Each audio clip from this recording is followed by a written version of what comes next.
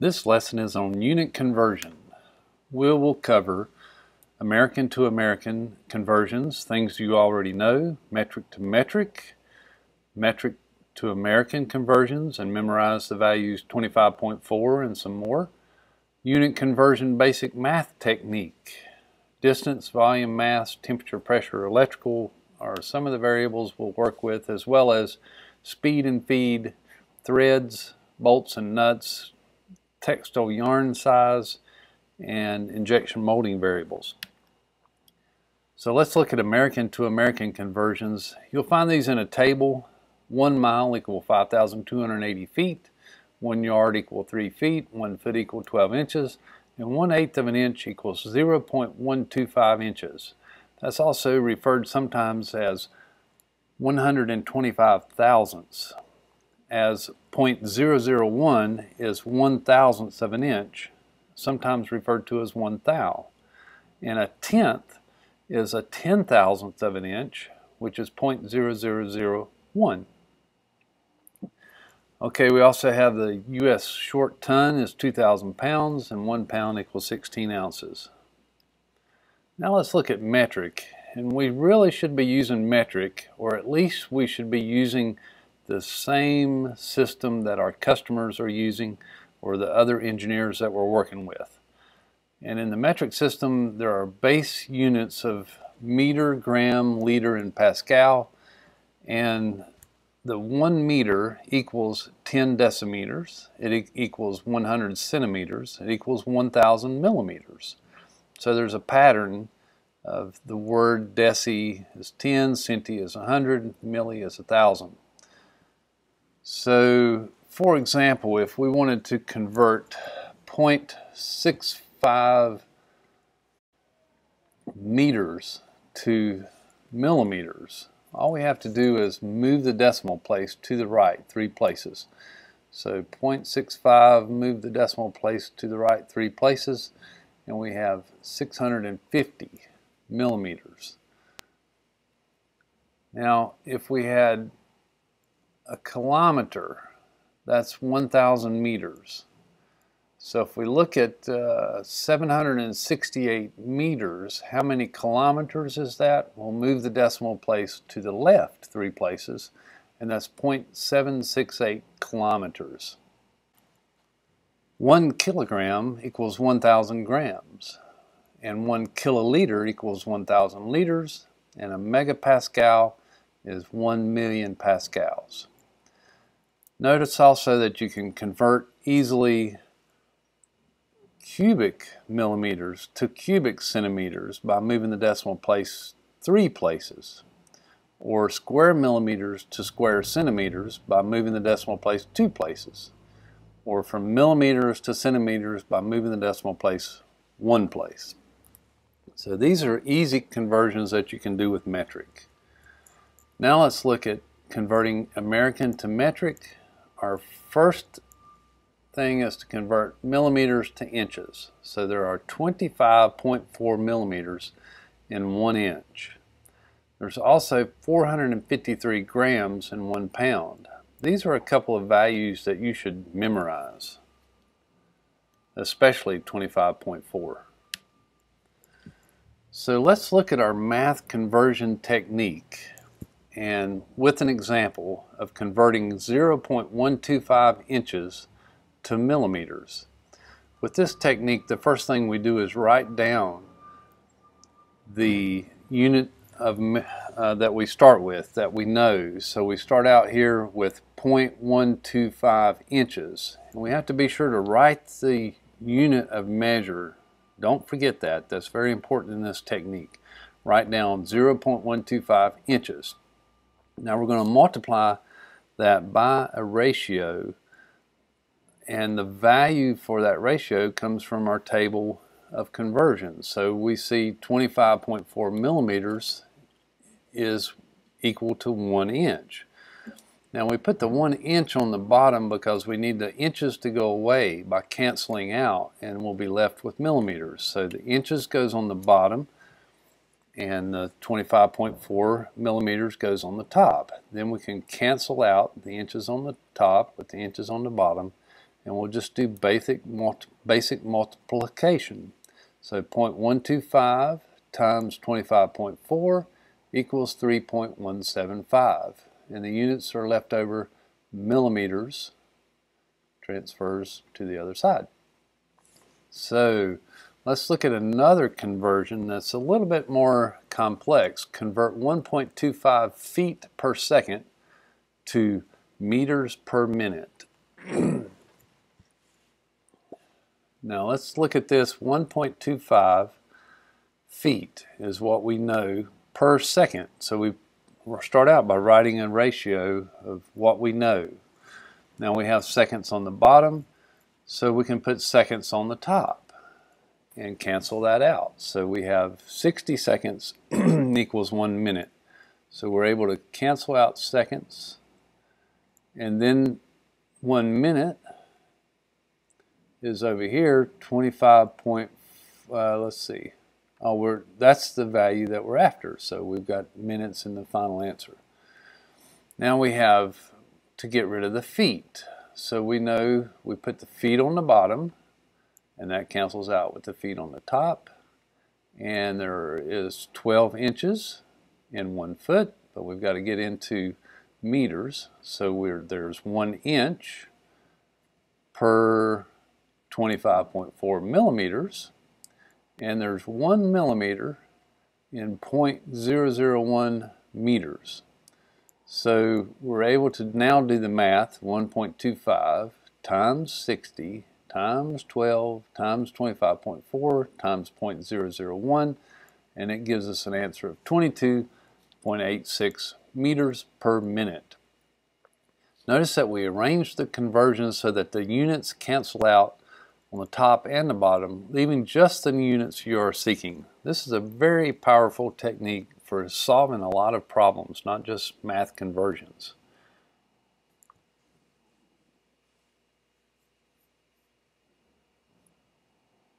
Now let's look at the internet browser method. Just go to your browser, type in convert 1.25 feet per second to meters per minute, and you'll get an answer immediately on your browser. Another method is to download a conversion calculator app for your phone. Then you can type in the variables that are required, like 1 mile equals how many kilometers, and you can select those values and it will give you the conversion. Type in your unit and you're ready to go. I would recommend a couple of apps that are available for free. Now let's look at weights and volume conversion.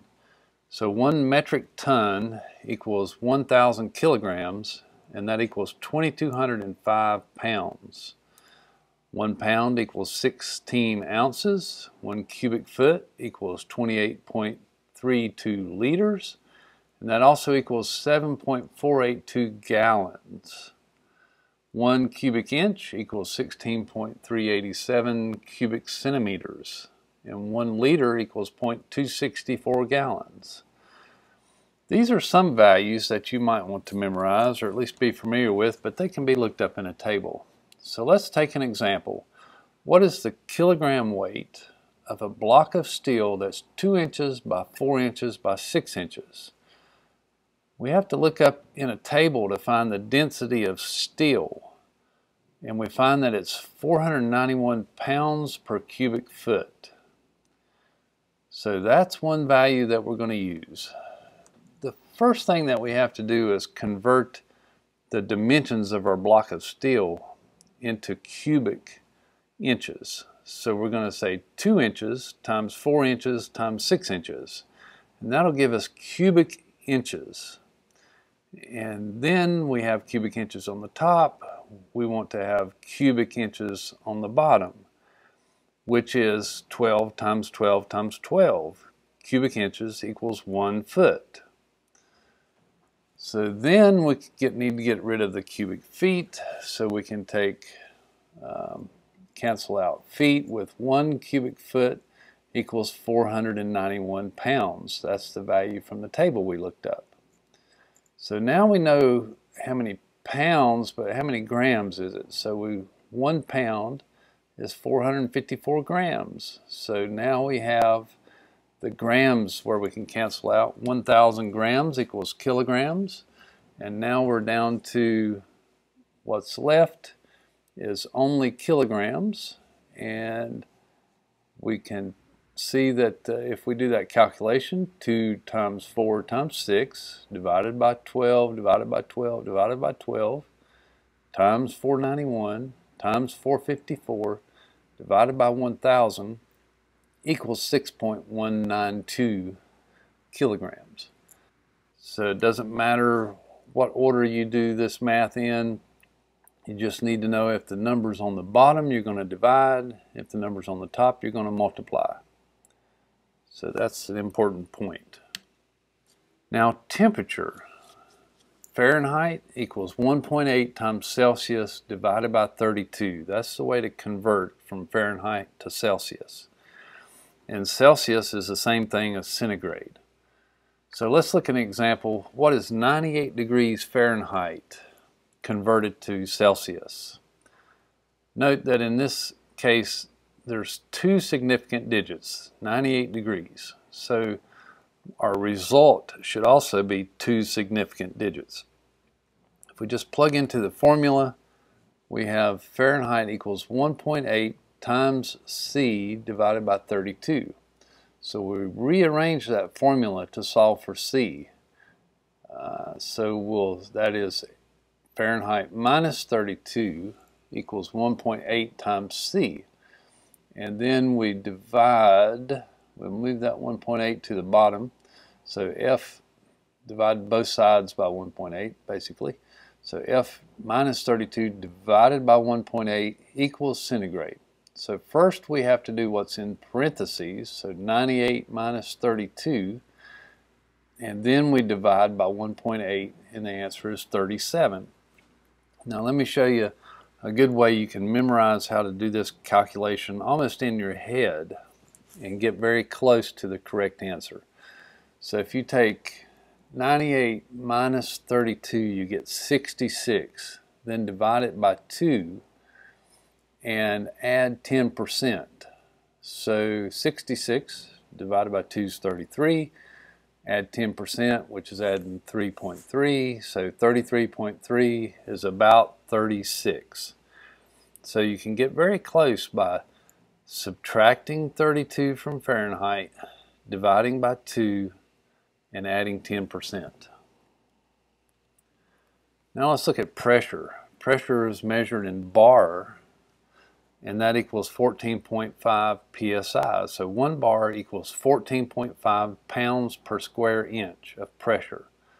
And 1 megapascal equals 145 psi, which also equals 10 bar.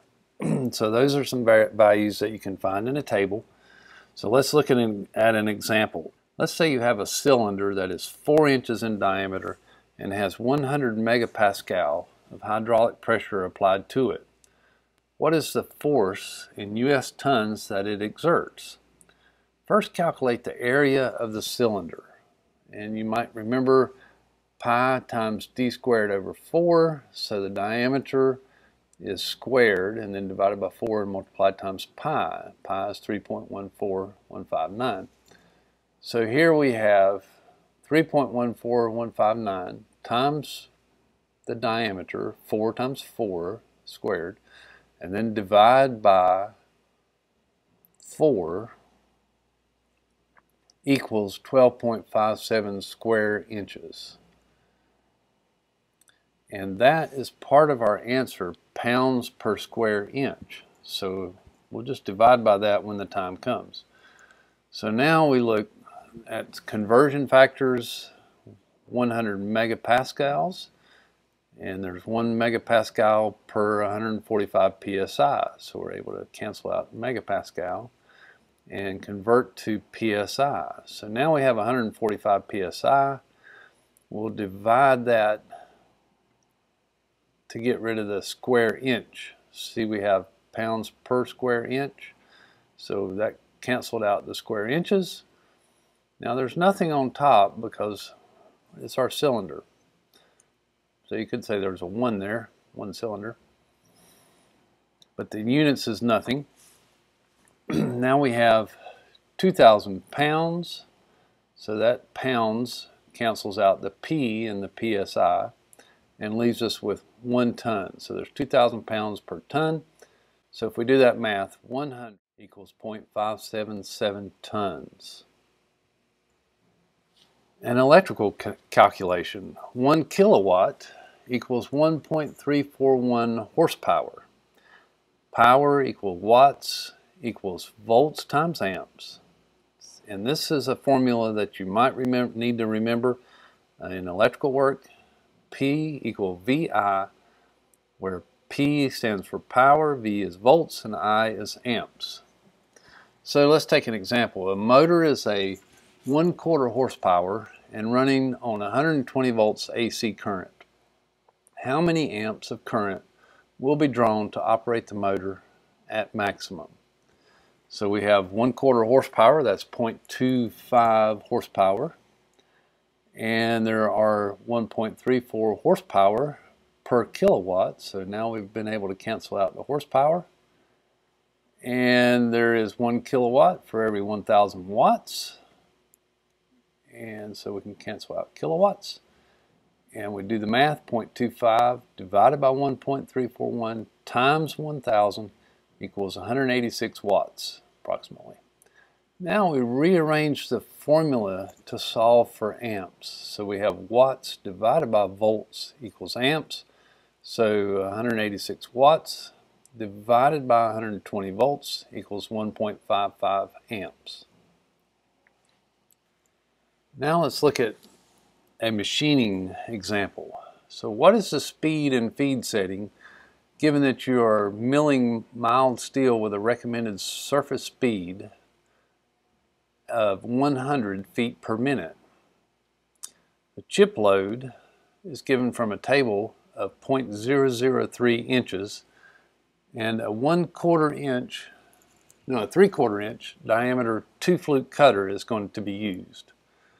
The machine has to be programmed in metric, so you need to enter speed in RPMs and feed as meters per minute. The rule of thumb for spindle speed is RPM equals SFM, that's the surface speed per minute, times 4 divided by the diameter. And the diameter we're talking about is the diameter of your cutting tool or the diameter of the workpiece on the lathe. So if we take 100, which was the SFM, times 4 and divide it by a 0.75 inch cutter, we get 530 RPMs.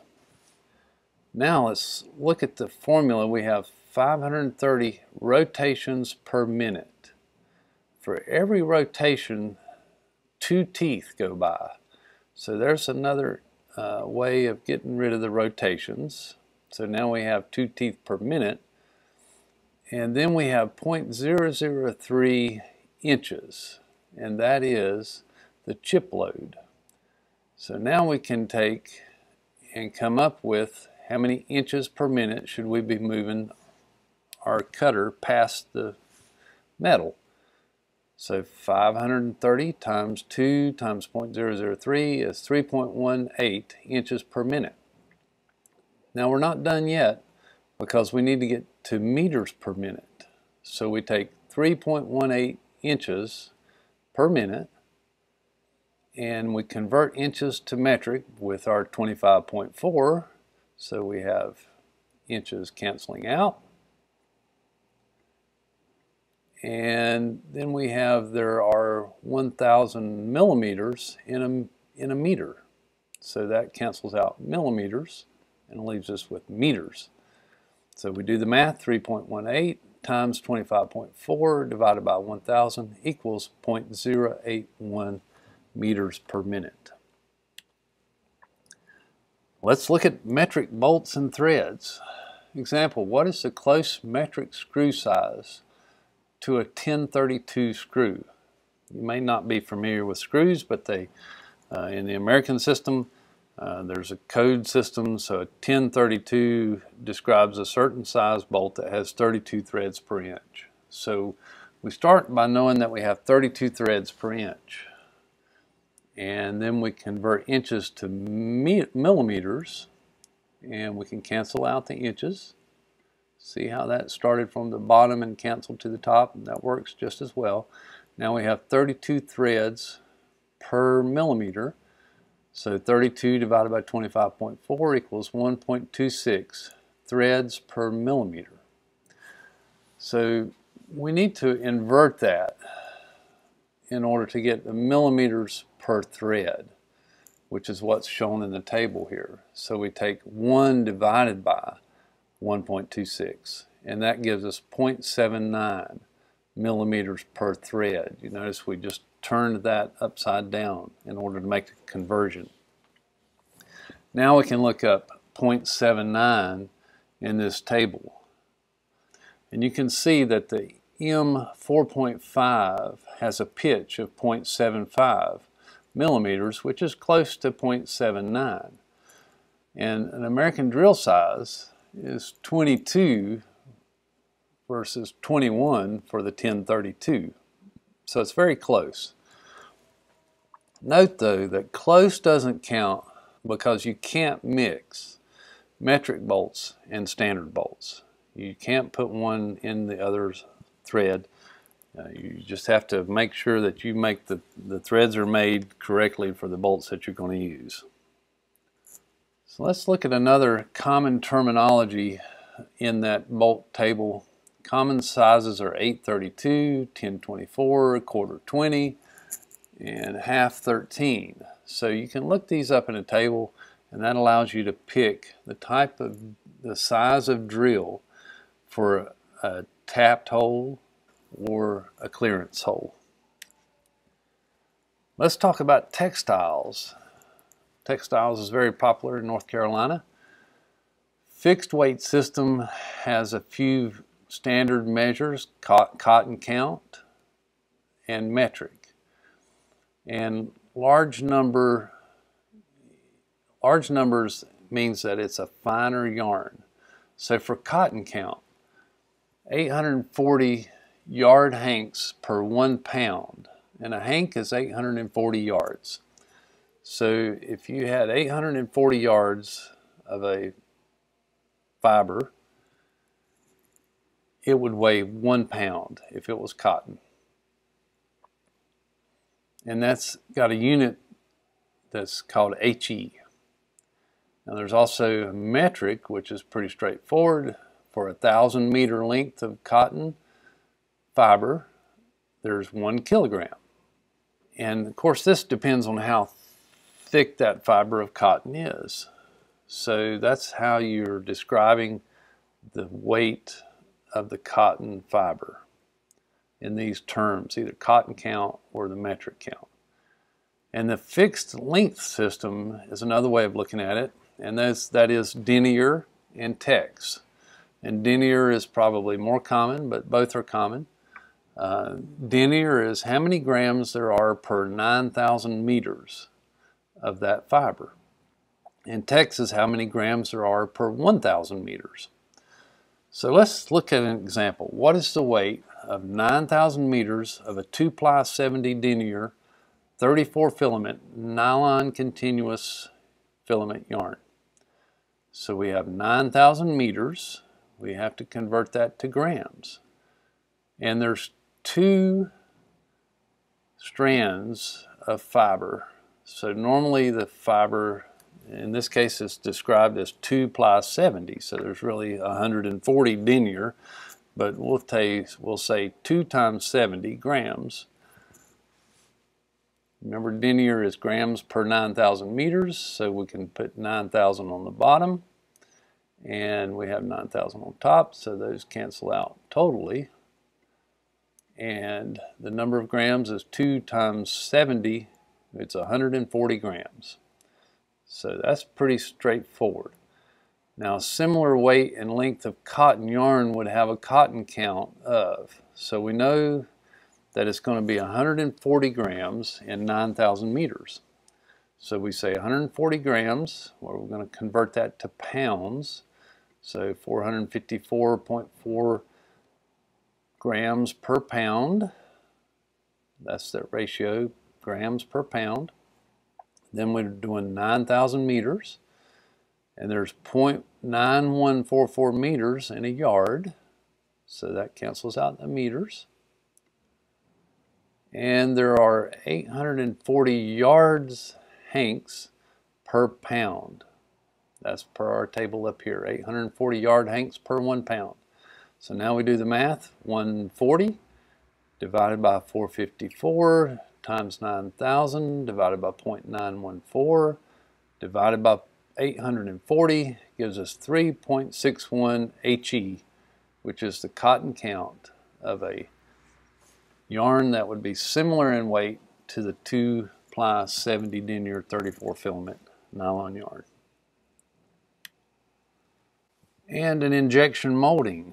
If the injection barrel diameter is 60 millimeters and the shot to be produced in polypropylene with a specific gravity of 0.9 weighs 0.5 pounds, what should the shot size setting be, including 0.25 inches of cushion? And we have to know from a table that the specific gravity of, in this case, polypropylene is 0.9 grams per cubic centimeter. So we just put down what we know. We know that we have a 0.5 pounds. So 0.5 pounds, 1 pound converted to grams, so we can get rid of the pounds. And that's 454.4 grams. There's 0.9 grams per cubic centimeter. That's also from the table for the density of polypropylene. And the area of the barrel in the machine in centimeters. Well, we're using pi times d squared over 4. So d in this case is 6 centimeters. So if you do that math out, 3.14 times 6 divided by 4, it's 28.27. And that would be the area of the barrel in centimeters, square centimeters. So we've got to convert the centimeters to inches, so we use 2.54 centimeters per inch. And we do the math, 0.5 times 454 divided by 0.9 divided by 28.27 times 2.54 equals 3.5 inches. But we also have to have the cushion of 0.25 inches, so it's 3.75 inches is our answer. Note that the melt density may be less than the specific gravity by 10 or 20%, so this shot size setting might need to be increased by 10 to 15%. That's because when the plastic is hot, it's not as dense. Let's look at an injection molding example. If an injection barrel ID is 60 millimeters in diameter, and the shot to be produced in polypropylene with a specific gravity of 0.9 weighs 0.5 pounds. So we're trying to make a plastic part that weighs a half a pound. What should the shot size setting be, including 0.25 inches of cushion? So how far back do you have to move the screw in order to inject 0.5 pounds? Okay, so we know 0.5 pounds. We're going to convert pounds to grams with 454.4. That leaves us with canceling out the pounds. Now there are 454 grams. Well, we've got this value of 0.9 specific gravity. Well, specific gravity is really grams per cubic centimeter. So we know 0.9 grams per 1 cubic centimeter. So that allows us to cancel out the grams. Now the area of the barrel in centimeters, actually it'll be square centimeters, is pi times d squared over 4. So we take 3.14 times 6 centimeters and divide by 4, and we get 28.27 square centimeters. Okay, so this is a little tricky because we have square centimeters. So you just think you've got 2 centimeters on the bottom and you've got 3 on the top because we've got cubic centimeters up here. So when we cancel out the square centimeters, we still have 1 centimeter left. So we've got to get rid of that. So we convert 2.54 centimeters to inches, and that cancels out the last of the 3 cubic centimeters. And now we can do the math.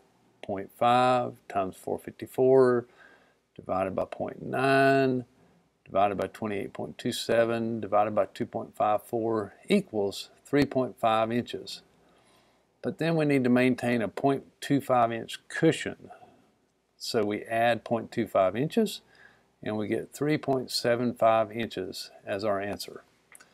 So you also need to note that the melt density may be less than the specific gravity by 10 to 20%. So this shot size setting could be increased by 10 to 15%. That's because when plastic is hot, it's not as dense. Okay, we're moving on now to the next topic. So this is the end of this session. If you have any questions, let me know.